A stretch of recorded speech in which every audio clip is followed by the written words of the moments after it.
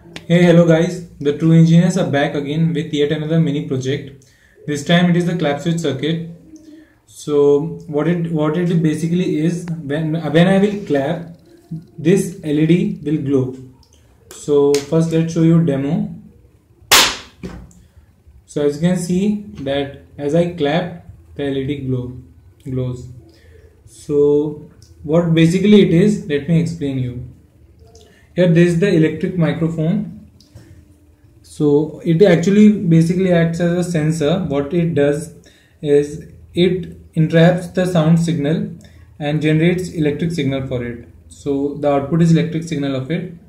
This electric signal is amplified by these transistors. These are BC547 NPN transistors.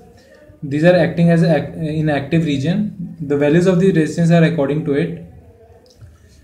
This value is amplified, and through this capacitor it is stored, and then it is passed to this 555 timer IC. Now first let's have a look at the 555 timer IC. What are its functions? We have here 8 pins, starting with this pin number 1. Through this notch you can see this is 1 2 3 4 5 6 7 8. Okay, so this is pin number 1. This is ground. This pin number 2, this is the trigger. This is pin number 3, this is output. Pin number 4, reset. This is pin number 5, the control voltage. Pin number 6, threshold. Pin number 7, discharge. And pin number 8, VCC.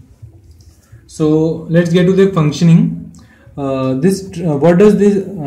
basically this trigger does is, as soon as it gets a high, it starts generating a pulse.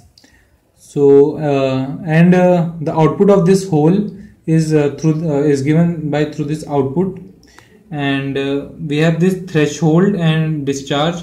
Through discharge, the capacitors discharge. As you can see, the capacitors are connected here for discharging. Through this threshold, whenever the threshold voltage is greater than the control voltage, the output, the pulse ends. The trigger pulse ends. Okay. And this is the control voltage. It is actually nothing but a voltage divider. It is internal circuit of this IC. So let's get back to this circuit only. So from here we were getting the electric signals. Here it was trigger, and the pulse was being generated. So after this we get the output from this output terminal. As you can see, this output terminal, we have just connected this 330 ohm resistance, and from this is the LED. So this LED gets a high as soon as we clap.